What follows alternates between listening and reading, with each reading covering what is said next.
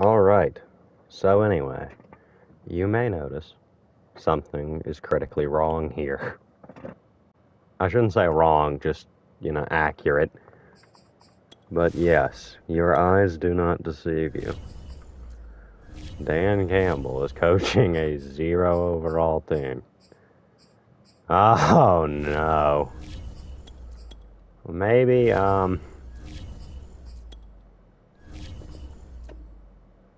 yeah!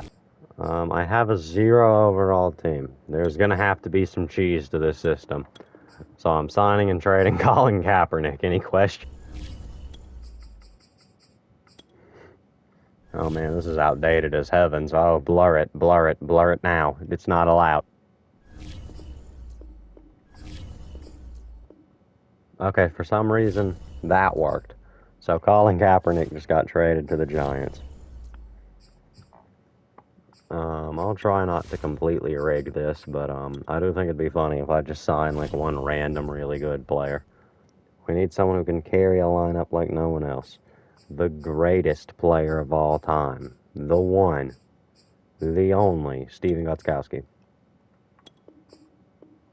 I know that we're going to win 67 games.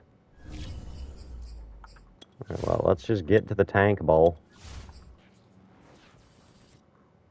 Somehow we did not make it to the Super Bowl. I don't know how that could be possible.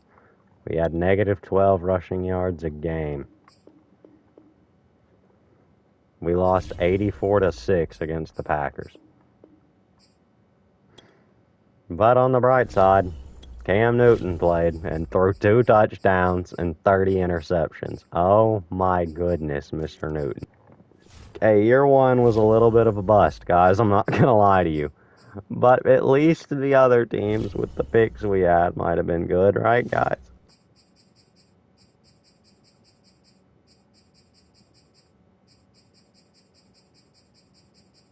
The Rams went 5-12. And the Giants went 9-8 and missed the playoffs because they're the Giants and they aren't allowed to feel happy. Luckily for us, Dan Campbell knows where the bodies are hid, and so he gets to keep his job. Oh my gosh, the Falcons won the Super Bowl. I'm happy. How did they do that? Mike Davis ran for 154 yards. My goodness, this game is unrealistic. Release everybody. Just release everybody. Alright, luckily year 2, we're up to an 18 overall, or 19 overall even. Which is, better, technically. I go out and sign former Super Bowl kicker Younghoe Koo, because in the game. I don't need to explain myself. I thought it'd be funny if we had a really good fullback. Just nothing else, just a fullback. No explanation needed. I then took a gander at the running back market and took late season Lenny. And I find in my search the GOAT, DJ Reed, and world-renowned draft bust, DeAndre Baker. I'll probably simulate the first 2 seasons, but we do have the number 1 and 2 overall pick. And with that pick, we're going to need a quarterback, but is he good? He's fast and strong. Seems like the perfect first overall pick. Hidden development quarterback, Brandon Valentine. Perfect selection. I accept an offer with the Bengals to move back to the 4th overall pick, but get a 3rd next year and a 7th this year. Luckily, they select 2 offensive linemen, world-renowned players that are not good in Madden. You know what they say? Some risks are worth taking. Hidden development. And with that 30th pick, we do need a safety, so I select one. It's that simple. What do you want? So anyway, I take the fastest guy in the draft.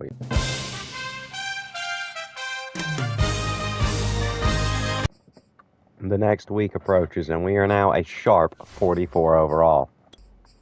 Which isn't good, but when was the last time you saw a team improve 30 overalls in a season?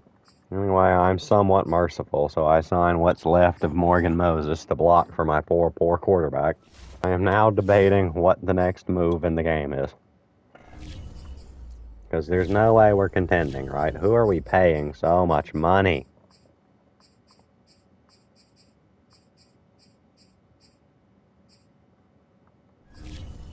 That explains it, doesn't it? So basically I ship off a bunch of these clowns. Or at least in a perfect world I could, but unfortunately, not only is this the most in-debt league in human history, nobody wants any single one of these people, so.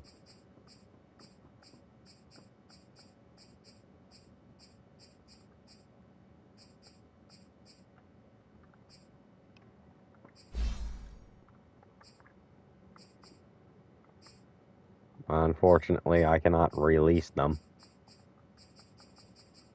Even managing the problem doesn't work, as nobody can afford this villain, this fiend. No one can afford him. He's too much.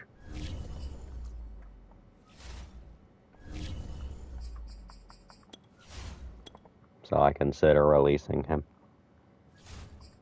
Because, oh my gosh, nobody wants this man here. Well, that frees 10 million. I'll take it, bro. What is this? Oh my gosh, it's the guy. It's Chris, you know.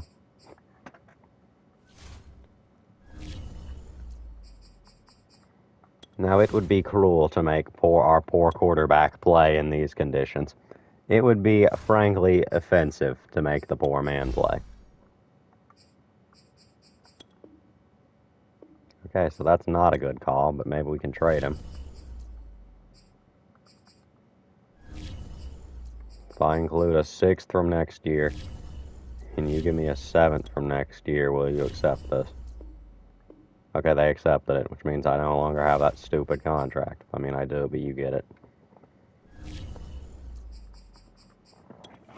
But I am a merciful head coach, and will now do the only right thing, which is to bench everybody. Except the receivers, because nobody cares. Some of you need practice. And really, I just don't want my quarterback to throw 30 interceptions and get his head torn off, if you must know.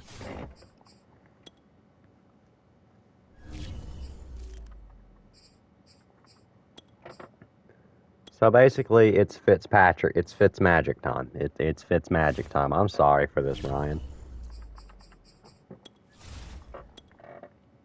Ryan Fitzpatrick has come out of retirement to save us. Look at him. Alright, now that the tank is fully prepared, let's just enjoy the show. Alright. Entering week 1 atop the power rankings. That's gonna last, I'm sure. It's opening day this week and a fresh start for every team around the league, and you'll be facing the Packers. What's the key to victory? There isn't one. We're gonna give up. It's that simple. Alright, Ryan, have fun out there. He's going to die. Season 2, same thing, 0-17. Although, it's worth noting, we were 14th in defensive passing yards per game. How? Probably because of that safety. Good call, me. Fitzpatrick actually had a decent season. That's depressing. Late season winning showed up, kinda, a little bit, and existed. That's cool. Good for him. Myers, Gales, and Knox did decently. We had 2 sacks. Ashley grabbed interceptions. And Addison Wall is not bad. Don't worry, Addison, things are going to turn around, I promise. Just you wait. Just you wait. Somehow Dan Campbell is now ranked the 38th best coach of all time, even though he is currently 0-34. So, you know, this game might be on acid. Struggling QB. It's almost like it's Ryan Fitzpatrick behind literally no offensive line. The negotiations were short. Except for you. You stay. But Montez Sweat might be a good maneuver. Bring in a pass rusher. This is also why I go after Ed Oliver. Really lock up that 55 overall defense. I signed Tress Way because I think it'd just be funny. We are in dire need of a tight end, so Anthony Farkser will have to join the team. Followed closely by actual offensive lineman Jonah Williams. Anyway, a massive overpayment later. I offer for Clinton Farrell. Is he going to accept it? No. But did I offer? Yes. Results vary. Ain't that right, Farrell? Now it is time for the draft. Some poor sap will be selected first overall and then third overall to come and play for the Detroit Lions. I'd feel bad for you if it wasn't so funny. Moving back to 15th while also getting a pick next year. Why? Because I hate the world, if you must know. Ultimately, I decide to trade again and maybe hope to compete after the next year.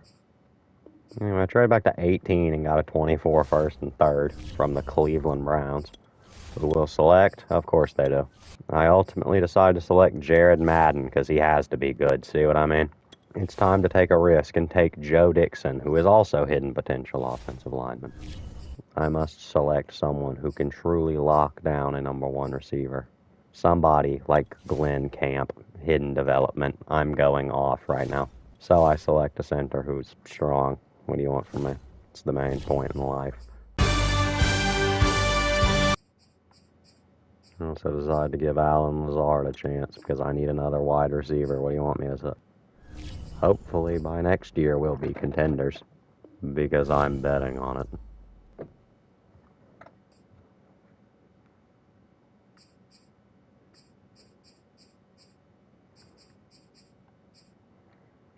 Now with a defense that is present and accounted for, and an offense that is, serviceable.